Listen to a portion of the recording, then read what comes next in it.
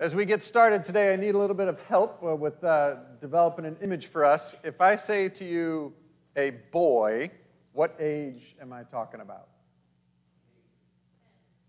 10, 9, teenager. We settled on between 8 and 12 this morning, which was 10, so go with 10. Now I want you to imagine that as we were beginning worship, a 10-year-old walked up here and said, "This is the word of the Lord," and unloaded some biblical prophecy on you. What would we say? Oh dear. Maybe that's adorable. That's nice, right? Would we take that 10-year-old seriously as a prophet bringing us a word from the Lord? Probably not. This is the story of Jeremiah. God calls to Jeremiah and says, "You're going to be a prophet." And Jeremiah says, "I'm just a boy." What I think Jeremiah is saying is, come on, who's going to take me seriously? He knows, right? He's young, and people are going to say he doesn't have an experience, he doesn't know anything. We got learned people that had spent their whole lives studying this. What does he know? Moses, when he's standing at the burning bush, God says, "You are going to go lead my people out of Israel." And he says, "What's your name? Because if I don't know what your name is, who's going to pay attention to me?" And God says, "I am who I am," which is not the best answer to take back. And then later Moses says, "Well, I have a speech impediment," right? Moses is really saying, who's going to take me seriously if I can't tell them who sent me and I can't clearly speak to them? Because Moses didn't live in an age where there was like assessment of people's differing abilities and trying to make space for people. Fast forward to the resurrection. The women come back from the tomb and they say, "Jesus is risen." And what do the rest of the disciples say? Okay. Right? Why? Because they're women. So in the biblical narrative, we find people who are not taken seriously or don't expect to be taken seriously because they're women, because they're young, because they have differing abilities. There's also plenty of stories where people aren't taken seriously in that their predicament or their circumstances aren't taken seriously. So when Jesus is in the temple on the Sabbath or in the synagogue and the religious leaders know he's going to heal someone, they're like, "Hold on, it's the Sabbath." They don't think those people's pain and suffering is as urgent as Jesus does. They're not taking those situations seriously. I share all of this because I think we probably have all experienced not being taken seriously. When I was an information technology consultant, my first several projects I was on, I got asked the same question every time. And that question was, "How old are you?" I was 22. I looked like I was 15. I showed up in somebody's office to redesign their job when they got a master's degree. Even when I was a pastor, so I had 9 years of IT, 5 years of seminary. I'd been a pastor almost 5 years. I was 41 years old. Both my parents were already dead, right? Like I have done a little bit of living. And I had a woman come to my office and say, "Pastor, can I talk to you?" And I said, "Sure." And she said, "I got a death in the family and we've got some interesting dynamics." We had a wonderful conversation. And before she left, she said, "I almost didn't come talk to you." And I said, "Really? And why was the reason?" Still too young, right? And so, I've had all through my life, right, this thing of struggling sometimes to be taken seriously. And I would bet most of us have experienced that, whether because of our age, whether because of our gender, or our ability, or our experience. Sometimes, some of you are really funny, and people struggle to take you seriously because they think you're always joking, right? Anybody ever go to the doctor and tell the doctor, "I know what's going on, I got this pain, that pain," and the doctor not take it seriously? I had a patient when I was in CPE working in the hospital as a chaplain. They'd been to 5 hospitals. She knew her daughter had an appendix problem. 5 hospitals where they said, "Nah," and then her appendix finally burst and she almost died. It was a Mennonite woman. So I don't know if it was her religion, if it was her being a woman. What was it that they couldn't take her seriously? So sometimes us not being taken seriously is just frustrating because we're at work and we have an idea or a solution to the problem and people aren't taking that seriously. But sometimes it can really be life or death if people don't take it seriously. Now, before I'm too hard on people not taking us seriously, Sometimes we're not taking other people seriously. A few years ago, we had to have somebody paint our house. It was in really bad condition in terms of paint and cracks and everything. And 3 people came out. 2 came in athletic shorts, sloppy t-shirts, tennis shoes, and hair that was a little messy. 1 came in freshly pressed pants, a jacket with the company logo, and a hat with the company logo. Which did we take most seriously? The 3rd one, right? I almost didn't even want to talk to the other 2, which they could have been the best one, right? Just I'm judging by external circumstances on whether or not I'm going to take them serious. One of them took a phone call in the middle of our chat, proceeded to walk out to my sidewalk and use a lot of cuss words to talk about a Haitian woman whose house he was painting. There was not a chance he was painting my house.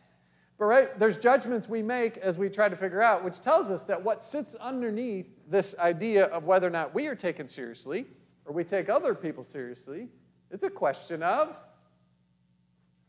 trust.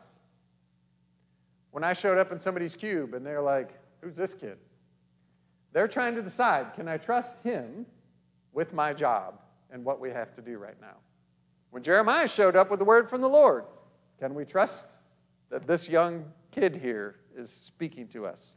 When I'm looking at somebody to paint my house, can I trust that they're actually going to do a good job and show up and do what they say they're going to do and actually have the skill to do it well? I think underneath all of that are questions of trust. And when we don't have that trust, when we think we can't take someone seriously or they're not taking us seriously, a gap comes between us, right? There's something then of a chasm that forms where we're not fully connected as people. Today we hear another challenging parable from Jesus. This one starts off with a rich man who is very rich. He eats sumptuously every day. And even in Jesus' day, when they would have heard this parable, they would have went like, wow, that's a lot, right? And then, if you pay attention to parables, the characters in them almost never have names. What's the name of the father in the prodigal son? Father, right? What's the name of the son? Son. What's the name of the other one? Older brother. Rarely in parables do people have names, but Lazarus has a name. So as Jesus continues to tell the parable, and I don't know if this is a manual for what the afterlife looks like with the Hades and the burning flames. I suspect not, because it's a parable. But as the story goes on and they're in this afterlife place, because we know his name, when the rich man says to Abraham, send Lazarus over, we now know that he doesn't have an excuse. He can't say, oh, I didn't know there was someone laying at my gate that was poor. I always go in and out of the back door. Because he looks and says, Abraham, send Lazarus over here, we now know that he intentionally did not help Lazarus, who he saw laying at his gate. But this is the thing. You can tell that, A, he didn't take the struggle of Lazarus seriously, because he didn't know anything about it, but he still does not take Lazarus seriously as a human sibling, right, as a child of God. Because as he's in this place of struggle and suffering, he looks at Abraham and says, please send Lazarus over to quench my thirst, right? Make him into my servant. He doesn't take Lazarus seriously yet. And then he says, oh, well, if you can't do that, at least send Lazarus, as like serving me again, to my brothers to warn them. And this is where we get a little bit of a twist in the story.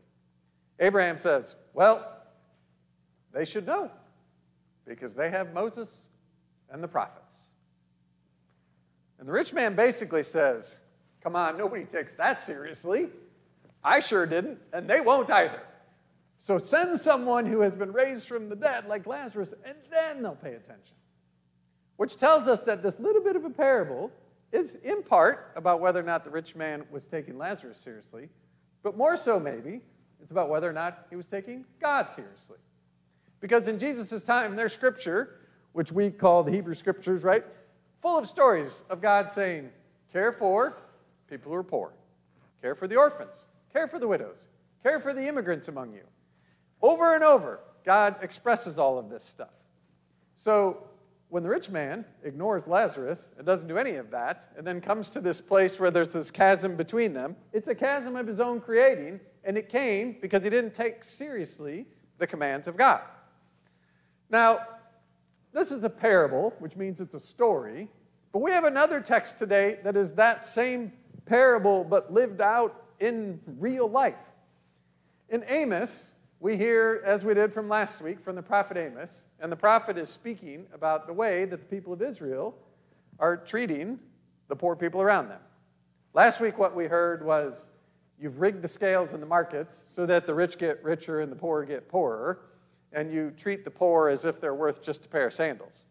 This week, we get a different extension of that, and it's one of my favorite sort of ways that the biblical text speaks to us. It has a word, alas. Do any of you use that in your day-to-day speech? I think I'm going to try it.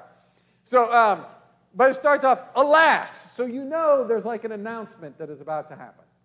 Alas, you who sleep on ivory beds, you who eat of all the different kinds of meats from the flocks and the herds, you who drink wine out of bowls and sit around and play improvised music like David did. So this means they're just sitting around, partying, lounging around, and just making up songs like they're having a great time. It's alas, alas, but then comes therefore. Therefore, you will be the first to go into exile.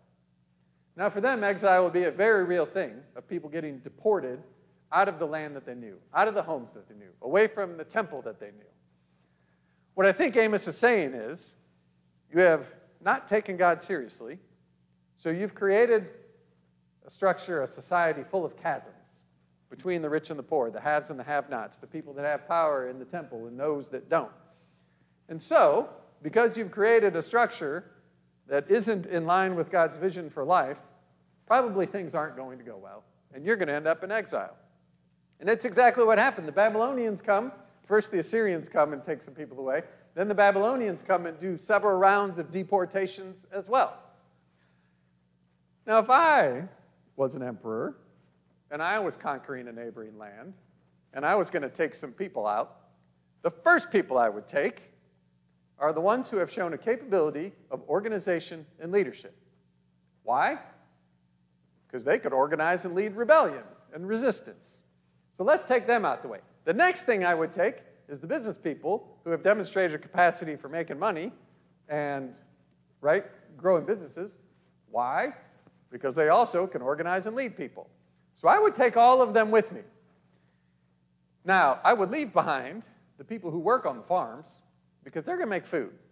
I can use the food, I can export the food, and I can tax the food, right? Because the empire is always taxing something. I would leave the people in the factories. I would leave the people that are doing all the accounting.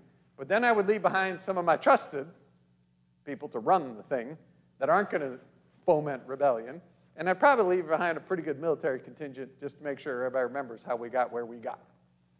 So this is what happens, right? Amos says, if you don't, because you haven't taken God seriously, the most comfortable of you are going to end up getting carried off someplace. And that's then going to be this chasm. Not that God created, but that we created all on our own. If we look around our world today, have we created any chasms? You can just nod your heads. Same ones, right? We also have haves, ridiculously haves, maybe not ivory beds, but really nice beds and plenty of meat and wine and improvised singing, and have-nots. We have a huge chasm between, in our politics, Democrat and Republican, but go find a different nation and it'll be between somebody and somebody else. We have chasms between classes and professions, and we have chasms everywhere. And God didn't create them. We did. In part because maybe we haven't taken God seriously when God said, make sure you care for people who are poor, and make sure you care for the orphans and the widows and the immigrants. And then you can go forward into all the stuff Jesus says. Love your neighbor as yourself. If you have an extra coat, give it away. If you're a tax collector, don't take more than you should. If you see somebody who's hungry, give them food. If they're naked, give them some clothes. If they're thirsty, give them something to drink. If they're in prison, go visit them. Have any of you gone to visit anybody in prison? I have not. There are people who do, right? But that's one of those things that I have heard God say it and kind of been like, seriously? Right? Do we take God seriously? When we don't, I suspect, is where we end up with these chasms between people, and we create structures that ultimately aren't sustainable. Now, I'm not suggesting that the solution to this is to just add prayer back to school, because we live in a multi-religious society, and that's not the right thing, right? What I'm suggesting is if we care for people who are poor, and orphans, and widows, and immigrants among us, and all the other things that Jesus tells us to do, we just might find that we live in a different kind of space that is the real life that God has intended us to have. And the thing is, we don't always get it right, but when we try to do that, it actually makes a difference. Every time you give us money to give away, every time we put someone up in a hotel for a couple of days, we have cared for someone who is homeless and allowed them a space of shelter, even just for a day or two to rest and shower. We've been able to keep people from becoming homeless. We've been able to help people get out of homelessness, right? All of that is part of what God calls us to do. And when we do it, we're taking God seriously. And when we don't, we don't. So I think both Jesus and Amos are encouraging us to take God seriously about these chasms of our own creation. But ultimately, we can't bridge the distance between us and God. There's always going to be times where we don't take seriously the things that God calls us to do, because honestly, they're hard. And most of us are pretty comfortable. However, God takes us very seriously. So seriously that God joined us. That's the story of Christmas, right? God saying, all right, I'll just show up in the struggles that you have. And as Jesus, even as a little kid, did he get taken seriously all the time? No. They didn't know what to do with him, but it was hard to take him serious because he was little. And then as he walked around and did his ministry, there were those that couldn't take him seriously, and then there were those who took him very seriously as a threat. And they hung him on the cross. And on the cross, Jesus really just reaches out to us and to God and bridges that chasm that we have created and brings us together in that space of reconciliation. When we talk about baptism, we talk about communion, right? These are meant to remind us that Jesus has come into these chasms we have created, that God takes us so seriously that God was willing to join us and die with us and for us to take us to new places of life. That when we think about taking God seriously, it's not because we're trying to close that chasm. That's already done. It's a response that we have to this gift of life that we have been given. Now, you might be thinking, Pastor, the rift between Democrats and Republicans, how are however many of us are here today going to solve that?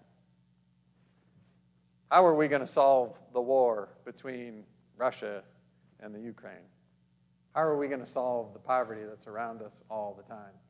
Because don't those problems seem overwhelming and enormous?